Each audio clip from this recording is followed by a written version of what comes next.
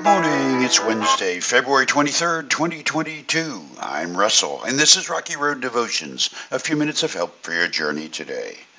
Our devotion today is entitled, Watch Yourselves, and our scripture is from Luke's Gospel, chapter 17, where the good doctor writes, One day Jesus said to his disciples, There will always be temptations to sin, but what sorrow awaits the person who does the tempting? It would be better to be thrown into the sea with a millstone hung around your neck than to cause one of these little ones to fall into sin. So, watch yourselves. A warning is only as big as the power owned by the one making the threat. In Luke's account, the threat carries more weight than a herd of elephants cascading over Niagara Falls. Jesus spoke to the stormy winds on the Sea of Galilee, and they immediately hushed. Now that's impressive, but climate control is nothing compared to the power that speaks to death and then walks out of a sealed tomb. That being said, the warning Jesus gave to his disciples about tempting others to sin carries the kind of powerful, retributive promise which should leave anyone shaking in his boots. If the Creator of everything speaks, it's important to listen. A prime example of those who do not listen is found in the entertainment industry. This statement points at virtually the entire industry, with few exceptions. Frankly, compared to even 20 years ago, the amount of vile language, indecent depictions of sex, and graphic violence have gone off the charts.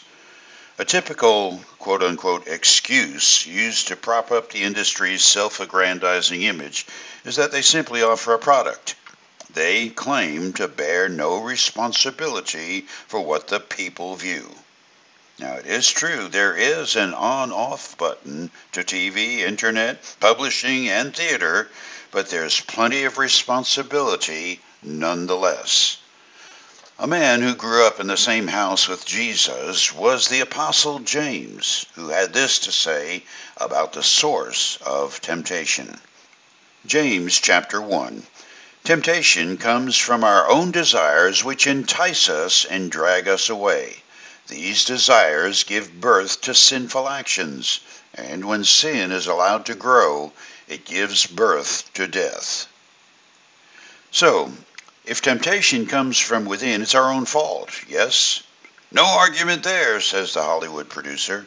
Let the buyer of my indecent artwork beware.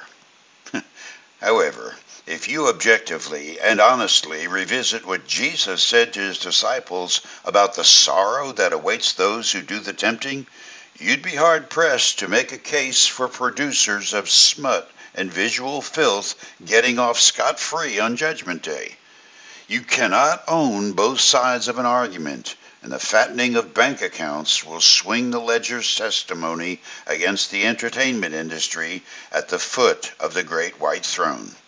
Even O.J.'s attorney wouldn't be able to pull that one off. For you today, whichever side of the smut versus decency issue you support, and you are on one side or the other, either by your words, deeds, or simply silence, remember the warning of Jesus. He wasn't joking. If you're on Jesus' side of this issue, pray for those who aren't. They are in a very precarious place. When the King of Glory says, watch yourselves, looking the other way isn't an option. You're either with him or against him. You chew on that as you hit the rocky road. Have a blessed day.